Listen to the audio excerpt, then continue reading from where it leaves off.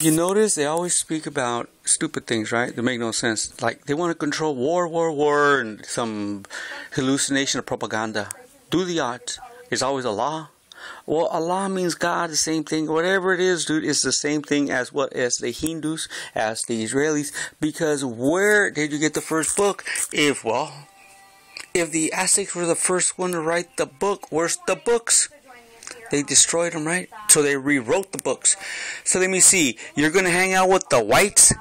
But what about if they're not white? And in reality, we're all, different? In our characteristics, by what? Well, maybe you could be white. Maybe I could be black and we have a white kid. And what? Well, are they the same as being brown and being Mexican? Or better yet, Aztec and being light in different colors? So if you're white, you're going to stick around with white killers? Is that the way it works? And if you were a special type like me and we were just unique, let's assume we're not unique, but I don't kill for money. But let's look at Obama. Is he getting paid? And if I'm an American, why didn't he come to my aid? And if my daughter got arrested, why did you take her mom at 11 o'clock and with the policeman? Yet we see every day they rape and kill. And yet you don't do nothing. But the fact is they kill the cop. No, they kill the truth by what? Poison gas. Didn't you see that? They were throwing them in a pit. And they wanted to shut me up. You don't think I know that you wanted me to shut me up because I had all the documentation. But the FBI and Obama, because Obama came out of nowhere, huh? Like a demon. There you go, Obama. So shut up, Obama.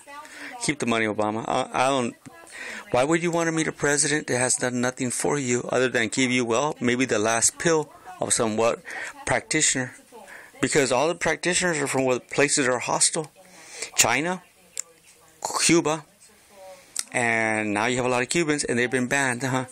And who was fighting the Cubans? Kennedy, way before he was elected. And what happened to his brother? Dead. And him? Dead. Do you see the picture? And then I said, Kennedy's brother's going to help him. I bet he's going to die. Sure enough, as soon as he helped Obama and he won, he's dead. There you go, Obama.